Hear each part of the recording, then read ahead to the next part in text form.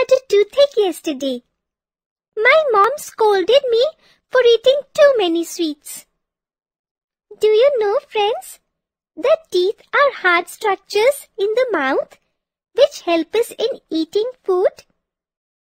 The teeth of a baby begin to grow about 6 months old. The teeth are embedded in the jawbone. So, the newborn baby is given only milk and not solid food. When the baby is 6 months old, the teeth start appearing. By the time when a child is about 2 years old, he or she has 20 teeth. These teeth are called milk teeth or temporary teeth. Do you know? Sharks lose teeth throughout their life and they grow new ones to replace the lost teeth. As soon as one falls out, another one takes its place. At the age of 6 years, the milk teeth start falling off and new teeth start appearing in their places. These are called permanent teeth. No new teeth will grow in the place of permanent teeth after losing them. After 20 years, you will have all the 32 teeth. You might not think that snails are very fierce, but snails can have as many as 25,000 teeth. Look at your teeth in the mirror. Now feel the edges of your teeth. Are all the teeth alike? All our teeth are not same in shape or size. There are different teeth for different purposes.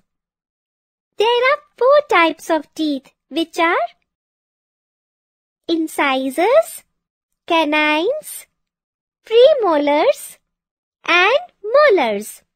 Let us study about these teeth one by one. We have 4 flat teeth at the front of each jaw. They are known as incisors.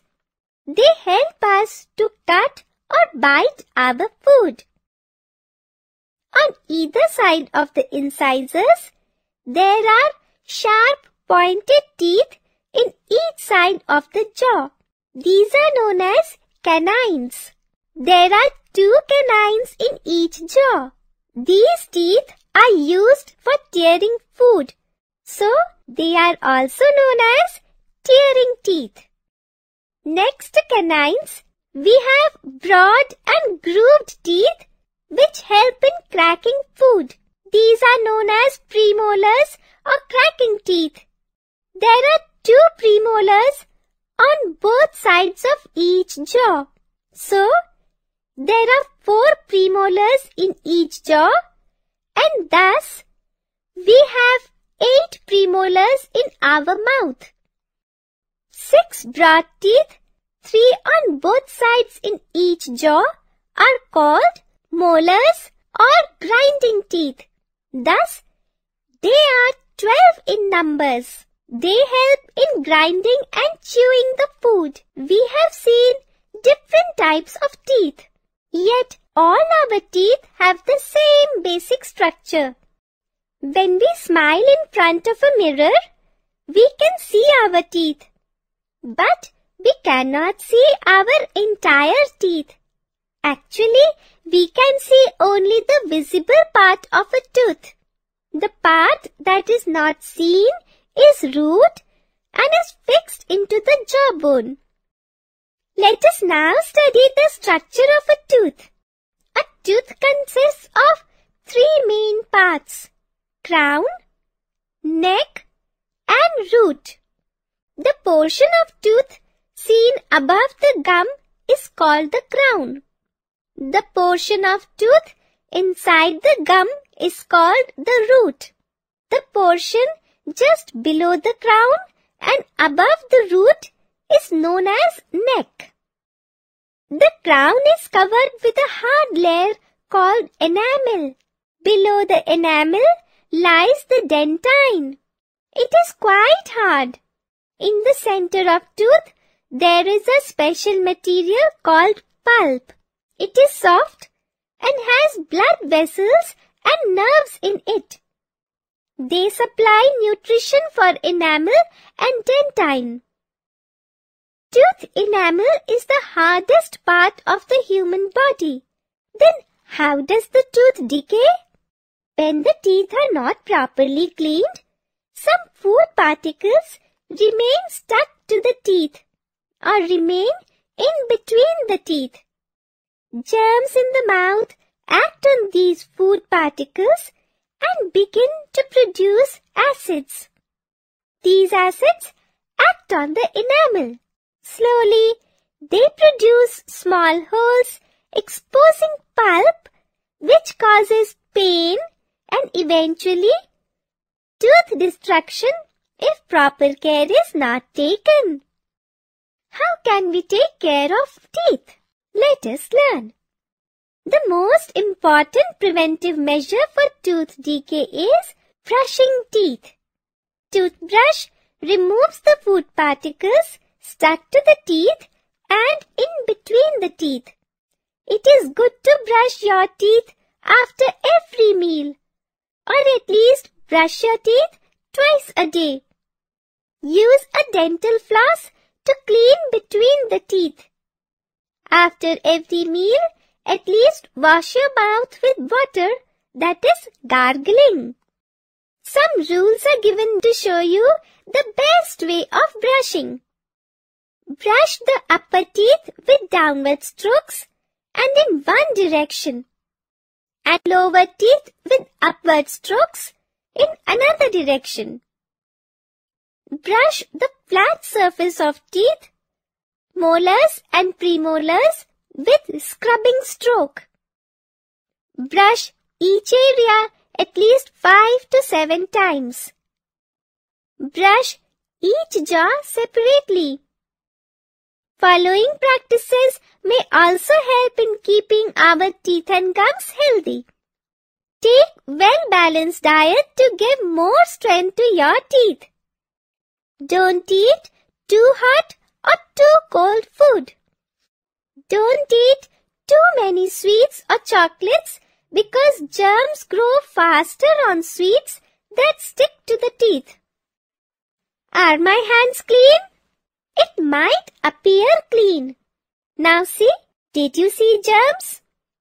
Well, some living things are so small in size that we cannot see them with naked eyes. Such organisms are called microbes. A special instrument called microscope is used to observe them.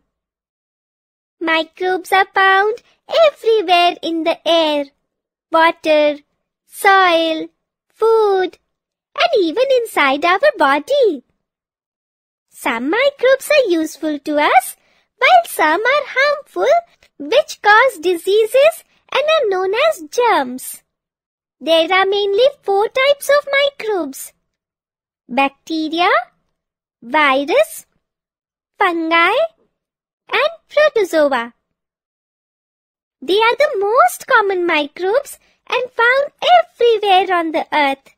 They consist of only one cell. Some harmful bacteria cause diseases such as typhoid, tuberculosis, pneumonia, and food poisoning. Viruses are smaller than bacteria. They also cause diseases like common cold, polio, chickenpox, etc. Fungi are non-green plants which grow in dark and moist places. Some fungi are harmful and cause diseases like ringworm and athlete's foot.